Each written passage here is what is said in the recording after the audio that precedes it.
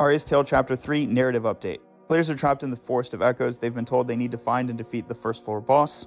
Idolin is a level 2 rogue, and he thinks that he and his guild need to level up before seeking and attacking that first floor boss. So they go on a training expedition to the crossroads of the elements. Here, Idolin the Elven Rogue is pictured on the right, and you can see an Earth Elemental in the center. So they encountered some Earth Elementals and also a merchant who was being attacked by a band of robbers. Idolin rushed in to attack the bandits, disregarding any stealth tactics, freaking out his teammates, and then managed to one-shot one of the robbers, so only 3 remained.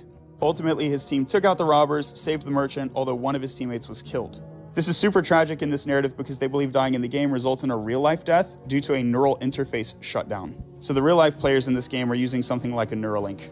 We resume the story of another character, Aria, whose guild finds the level 1 boss. That is the Dark Dragon Knight pictured at the bottom. Multiple guilds join forces to attack this giant boss. Meanwhile, a guild called the Shield Bearers is at the Lake of Whispers pictured up top. They see a mushroom cloud of dark energy from the forest to their south, and they speculate that it must be the level 1 boss, and they know that they need to clear this boss, so they head that way and see what they can do to help with the fight.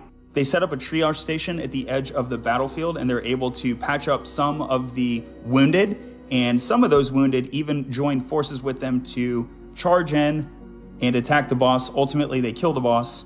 Here's an illustration of the dark energy mushroom cloud in the back. Somehow the Dragon Knight has turned into a straight up dragon in the AI interpretation at this point. Overall, there were 4 guilds in the fight and 54 casualties across guilds. Tank's guild gets some positive reputation because the players agree if they weren't there, even more would have been killed. They get some cool rewards like some dragon scales and so forth. Along the way, we encounter this cool dragonborn paladin. This is an example of GPT coming up with a character. This was not planned. Tank's guild was unable to recruit Valor, but they remain on good terms. The episode ends with the opening of a portal where the boss was defeated. Most people assume this portal will lead to level 2, although only one small group charges in. The rest want to go regroup in the town and bury the dead and so forth. What will happen next? Tune in to find out. By the way, reminder that the chat influences this game, so make sure to subscribe, and you can also join the Latterly Discord, specifically the gaming channel, if you want to chat more or see some of those pictures.